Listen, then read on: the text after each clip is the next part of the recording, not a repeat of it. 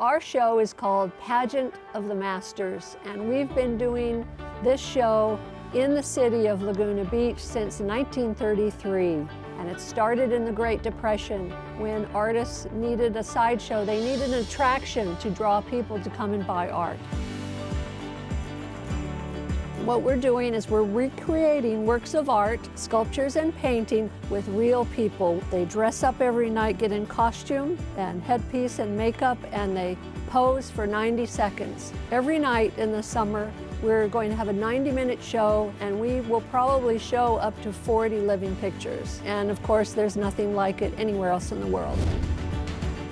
It's very, very meaningful for the whole Laguna Beach community to be able to return.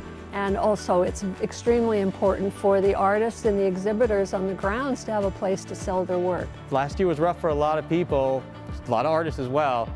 To have my work be showcased, people see it, it's going to be an exciting year to come back from. It'll be fabulous to talk to the patrons and art lovers and, you know, try and do something normal. The fact that we're even having a show this year is a testament to our volunteers. A lot of people out in the audience don't realize that we have 150 cast members in the show. It was great to see the faces that we haven't seen in a year and make sure everything's going back, and we come back as a team to really put on a performance that's like rock solid for folks to come enjoy. I'm hoping everybody will go online and get your pageant tickets this year. You really want to come back and support the Festival of Arts and Pageant of the Masters.